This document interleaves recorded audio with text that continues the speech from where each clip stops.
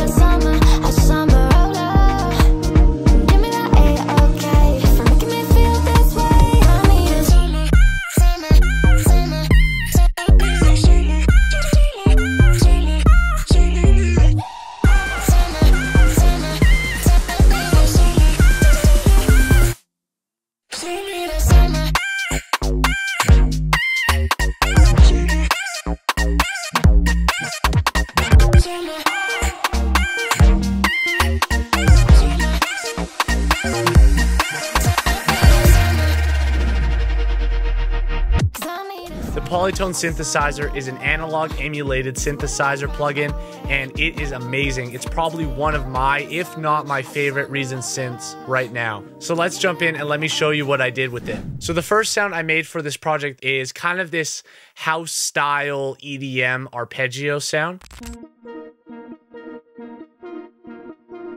All I did was just slow down the attack a little bit.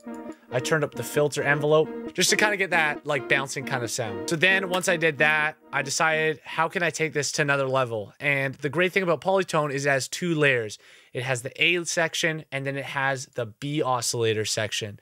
And both of these have two oscillators. So there's a ton of flexibility in any sound that you want to make. Jumping over to the B layer here. So you have a couple modes in Polytone when you're mixing your sounds. You got single, so that's just going to be one of your oscillators, which you can select here. And then mix and then morph, which is a more complicated mode where it kind of morphs between each sound. So this is all in all pretty simple.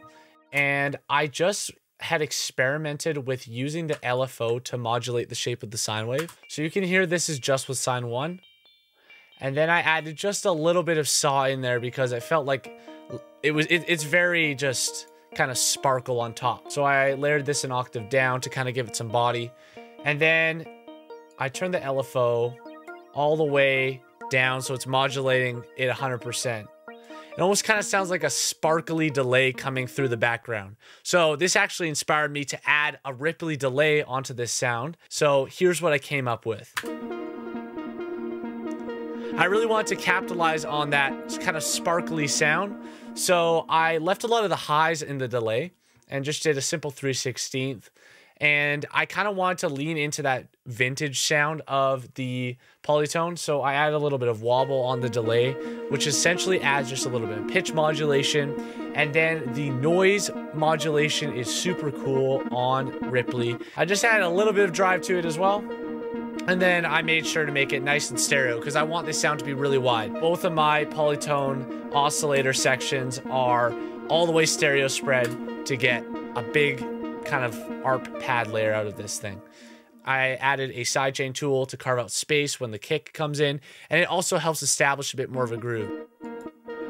Once you hear this come in, kind of gives a bit more of a perspective. So the other cool thing about Polytone is this age knob here. Because it's modeled after kind of an analog old piece of equipment, you can make it have a bit more of an unstable kind of sound. When I got into the drop, I really wanted this to kind of like move around pitch-wise. So there were a couple ways I implemented that. The first one was the age knob. So to lean into that even more, I went with the oscillator pitch modulator on A. And I just brought it down so the LFO was kind of modulating the pitch of the saw just a little bit. And it's kind of like diving off at points, and it sounds super cool in the mix. Let's take a listen. And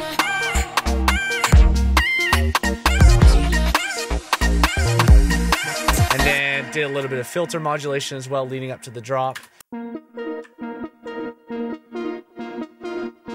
So that's pretty much this patch that I made in Polytone. However, I want to show you guys the amazing keys presets that I found in Polytone. Smooth kind of pad and key sounds, and they're amazing fillers, especially in pop music and even like in garage like this. And they just layer out so beautifully with this arpeggio. So yeah, I just love how these chord patches have this really warm sound to them. It's almost like playing with an old Juno. Definitely go play around with Polytone, but let's move on to the brand new tools that are available in Reason. I typically use the gain tool for like two things. So the first is usually automation of vocals or other instruments, so I don't clutter up my mixer with creating all these extra buses for volume control. Second thing I like to use it for is very similar to volume automation, but it relates to cutting out the audio. And this is really important if you're creating almost any genre. You want to use silence to your advantage. Without it, everything's gonna seem like it's on the same playing field, and you're not gonna have these sections that are strong and quiet. So right before the vocals come in, you'll hear this kind of breakout. So everything kind of stopped and we let that fill really shine so we could jump into the next section. So how I did this is I just made sure to route all my keys and everything with a long tail to one bus, and I just hit edit automation on my gain tool. You can see that I automated it down and then kind of swelled it back up into the next section.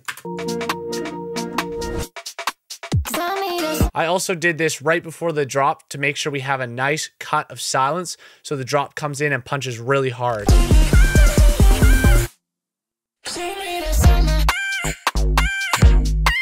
So the next tool I want to go over is the stereo tool. Reason has done an amazing job with their algorithm on this one.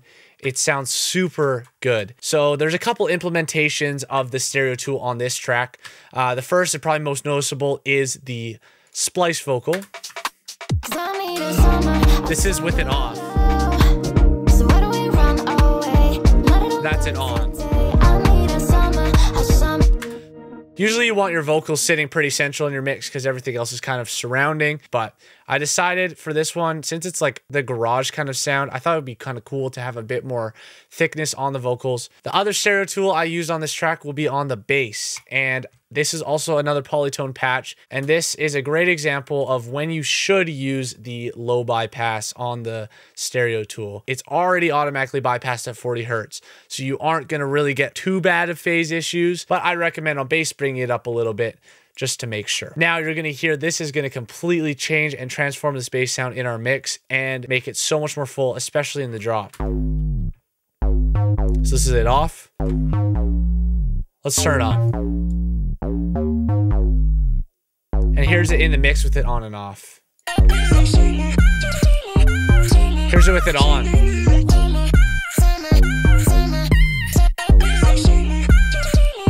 Off, on.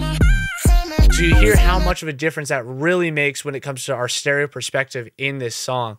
It's adding so much space to our mix, and especially when that bass is just on its own, it's really letting it shine. One note I do want to make about the stereo tool is that it does use comb filtering and that it should never be used in mastering and should only be used really in sound design. Don't use it to control width. On your mix bus, you would never want to add the stereo tool. You would always want to use the stereo imager, and it's going to add some space to our mix without damaging any of the phase.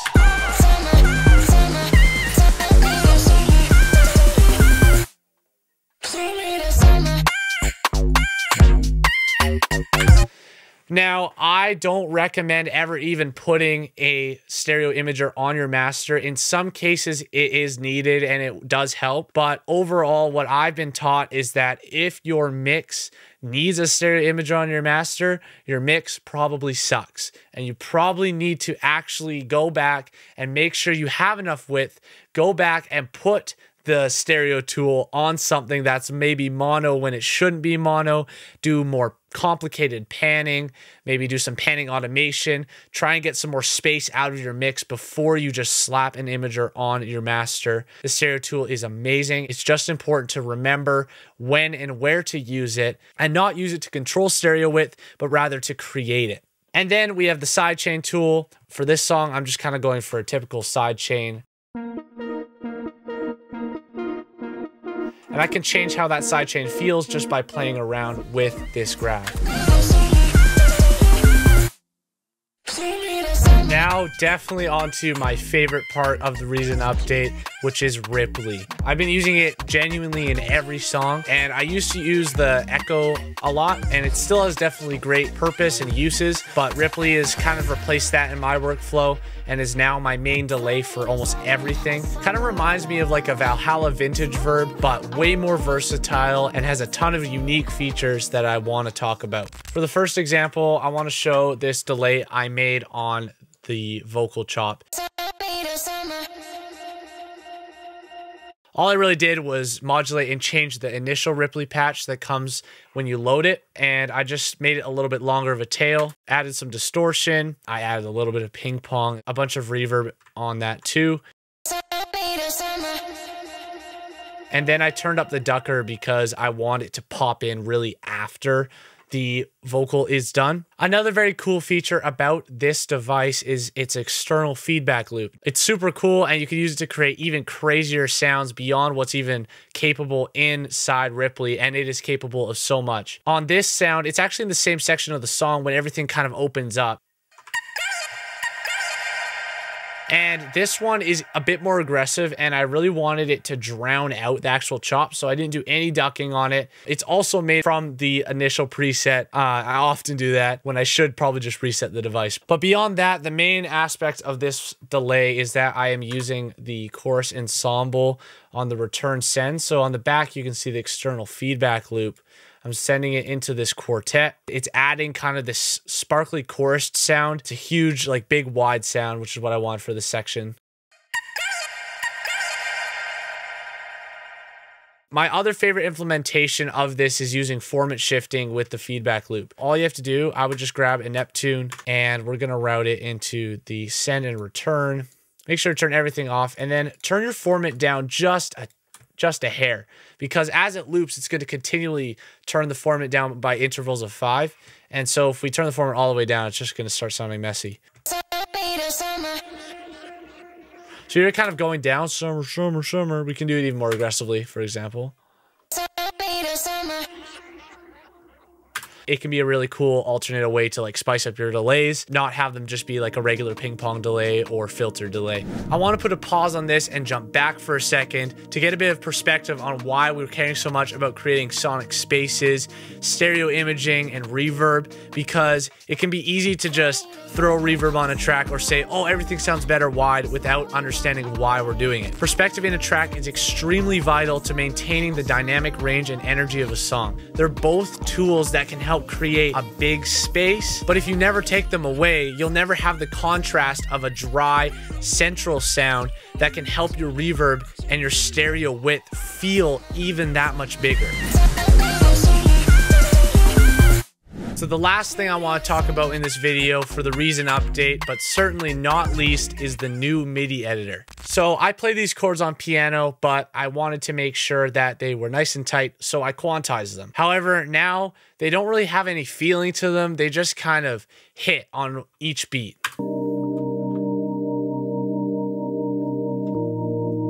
Now, there's nothing wrong with this sound. We could totally leave it. But a cool thing I like to try, especially on like a more intimate section, is using the randomized position function.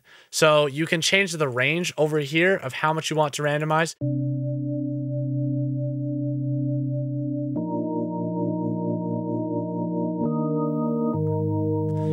Yeah. It has a more realistic and natural played sound, which pairs perfectly with Polytone's vintage vibe. The other cool MIDI function I want to cover that I'm finding super useful is the ramp. So if we go into our build-up section right here,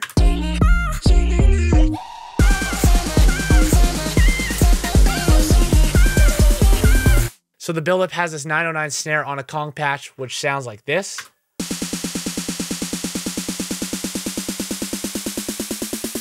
Right now, all that's on it is a simple pitch modulation that's making it rise in pitch to create a little more tension.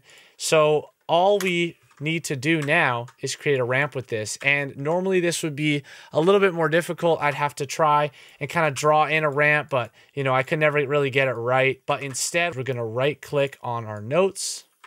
We're gonna hit Note Tools, Note Velocity, and it's gonna create a little ramp just like that, which will fit perfect with our buildup. Let's take a listen.